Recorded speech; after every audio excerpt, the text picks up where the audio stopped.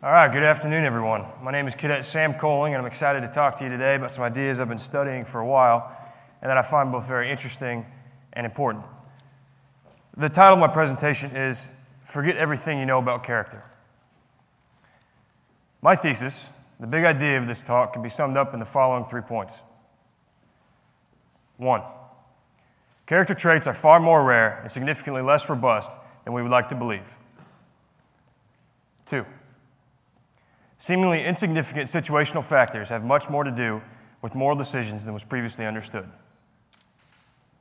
3. Embracing and applying this knowledge as an organizational leader can be a force multiplier. In short, character, as you and I have always known it, does not exist. In academic philosophy and psychology, this position is known as situationism. It's uncomfortable at first, but I think applying it can make us more effective people. So let's talk about this status quo theory of character ethics. The incumbent theory of ethics uses this kind of terminology. I think it'll be familiar to you. Everyone has traits. Traits are something that is true about you. Some of those traits are personality traits, which describe the way you interact with other people. For instance, energetic, calm, serious. Of those personality traits, some of them are what we call morally relevant, which means that having them makes you a good person or a bad person. For instance, honesty, kindness, cruelty. Having those makes you a good person or a bad person in a way that serious, calm, and energetic does not. We call those character traits. That's what we mean when we say character traits. So let's talk about this status quo theory of ethics. The traditional line of thinking goes something like this. You have an individual. They possess character traits. They carry them around with them from situation to situation throughout their day. If you want to say something about, for instance, Jill, and say that Jill is honest, what you're saying is that she tells the truth throughout her day, she doesn't mislead anyone, and she's been that way for a while. If you say that Jack is angry, you're saying that he is prone to outbursts of rage disproportionate to the situation. He's probably been that way for a while too. So really what you're saying about honesty and anger is two things. One, that they are consistent across situations. And two, that they are exhibited over time consistently, what we call time endurance. Unfortunately, as intuitive as this is, I do not think it is correct. Research suggests that it is incorrect. That is a difficult claim to make for this reason. The people up here are who I call the old guard of character ethics. Aristotle, on the left, was the original character ethicist in ancient Greece. Now, he influenced, with his character ethics philosophy, the philosophers on the right, who incorporated into major world religions this character theory and built it into the moral teachings of their religion. For instance, in the upper left, Al-Farabi, Muslim philosopher. In the upper right, Avicenna, Muslim philosopher. In the lower left, St. Thomas Aquinas, Catholic philosopher. And in the lower right, Maimonides, a Sephardic Jewish scholar. Each of them built Aristotle's character ethics into their own moral philosophies. Now, if you look at a map of the world, you see that each of the religions I just mentioned have covered pretty much the entire globe, with the exception of East Asia, the green and yellow countries up there. Which means that for 1,000 years, most of the world has been raising their children on an ethical theory that was inspired by Aristotelian character ethics. That's why it's hard to argue against character. It's an assumption. It's difficult to argue against it for the same reason that a fish doesn't know that it's wet. Character talk is all we've ever really known in the Western world. These people are trying to change that. They are the situationists. They are unique because they have a background in experimental psychology and spend their time researching human moral behavior. They've conducted a lot of interesting experiments, some of which have surprising results. I'm going to talk about those experiments and then at the end state the big takeaway from those experiments. First, the Milgram shock experiment. This experiment consisted of a subject being told that he or she was to conduct a learning test with a learner who's actually an experimenter. The learner would sit on the opposite side of a large electric shock apparatus, pictured right there. For the record, this is a picture from the movie The Experimenter. Came out October last year. Does a very good job of showing the electric shock apparatus. That's not actually Stanley Milgram, although it looks like him. Good movie, recommend it. The learner sits on the other side of the electric shock apparatus, who's actually an experimenter, right? Every time the learner answers a question wrong, the subject is told to administer a shock as punishment to increase the learning, supposedly. The shock increases in voltage from 15 volts up to 450 volts, deadly levels, enough to kill a human being. At about 300 volts level, the learner will cry out in pain and beg to leave the experiment. Sometime after that, the learner will kick the wall and make no further noises, simulating death or seizure. Now, what's shocking is that 66%, 2 out of every 3 of those subjects, administered every single shock right up to the deadly levels. And 100% of the subjects administered 2/3 of all the shocks.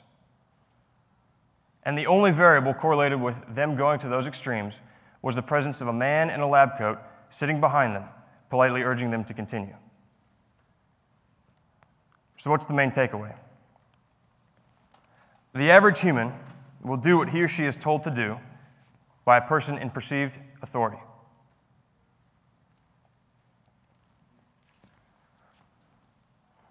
The Stanford prison experiment. In the 1970s, Philip Zimbardo wanted to study the way that roles affect human behavior. So he got a group of college students, divided them in 2, and assigned them roles arbitrarily: prisoners and guards. He then put them into a mock prison in the basement of a Stanford psychology building and told them to simply carry out their duties to the guards, maintain good order and discipline in the prison for 2 weeks. The experiment had to be terminated after 6 days. Because entirely of their own accord, the guards subjected the prisoners to so much mental and emotional abuse that they began having mental breakdowns, yes, mental breakdowns at a rate of about 1 person per day. The only variable correlated with the guards going to those extremes was the assignment of the role, prisoner or guard.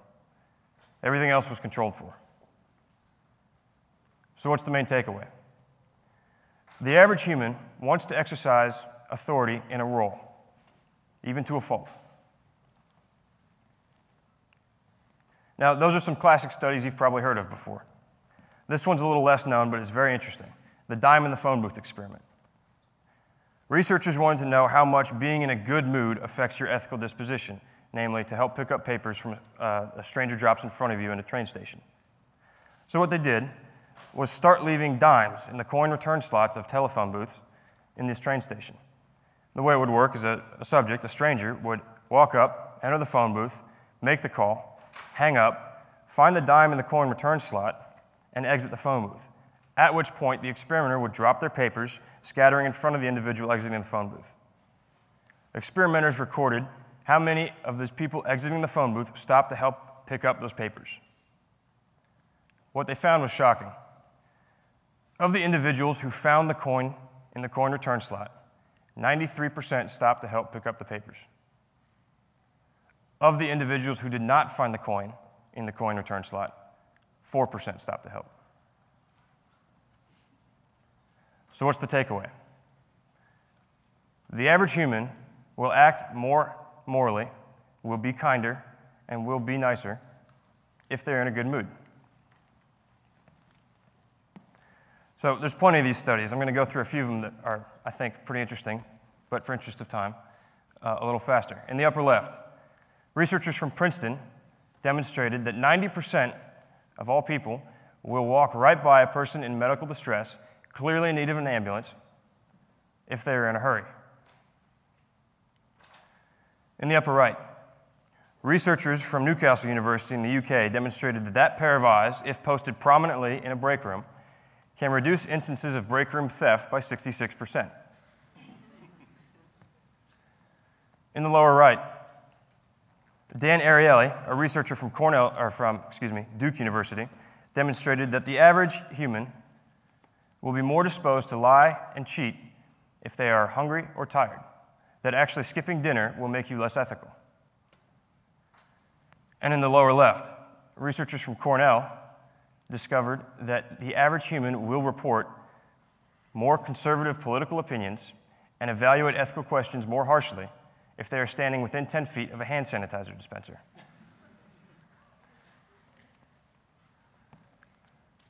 Now, more and more of these studies are being published every month, and it bodes ill for that status quo theory of character that we're all used to. Things that shouldn't matter in our moral decision-making process simply do. And at first, that's very uncomfortable. But we can put this information to good use. A leader who understands the influence of the situation on human moral behavior will be able to make their organizations more ethical. And that's important. So let's consider an example that we're all familiar with: the armed forces. The military is unique in the way that it can control for situational variables to a much greater extent than your average company. Your average corporation cannot make everyone wear the same clothes and stand facing the same direction at the position of attention for a photo. The military can. That matters. So what I've done is try and take from each experiment that we just talked about a principle that can be used by an organizational leader to make the organization more effective, whether they're in the Army or not. So here's what I've come up with. The Milgram shock experiment can tell us to understand and use wisely the power that the mere perception of authority is capable of exerting. With power comes responsibility. The Stanford prison experiment can tell us to capitalize on the human urge to fulfill roles with clear expectations and limitations. Don't address your soldiers just by their last names. Address them by their rank. See how they perform. The dime in the phone booth experiment can tell us that if you can find a way to brighten your soldiers' day, they will behave more ethically. The Princeton Hurry experiment can tell us that we ought not unduly rush our subordinates to accomplish a task unless it's absolutely necessary, lest we risk them behaving unethically. The Newcastle break room eyes experiment can tell us that people will behave more ethically if they feel like they're being supervised. So supervise. Be around. Be visible. Be an engaged leader. They'll behave more ethically.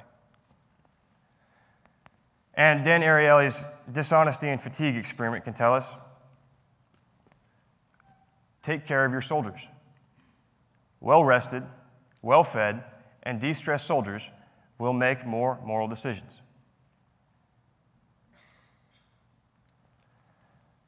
Now, that's just what I've come up with so far. I'm going to have to close. So to restate the thesis, the 3 points. 1, character traits are far more rare and significantly less robust than we would like to believe. 2, seemingly insignificant situational factors have much more to do with moral decisions than was previously understood. 3, embracing and applying this knowledge as an organizational leader can be a force multiplier. Now, I'll leave you with an analogy that really stuck with me about this topic. Apples used to be transported primarily in barrels, and many of those apples would go bad and need to be thrown away. And it took a long time for the shipping companies to realize that it was not the apples themselves that were going bad, but the barrels in which they were being shipped that had tainted the cargo. We are at risk of making that same mistake, not with apples and barrels, but with people and situations. A good organizational leader that wants ethical conduct from their subordinates must understand that there are not so many bad people as there are bad situations. A good leader must not worry only about the apples, but also about the barrels. Thank you.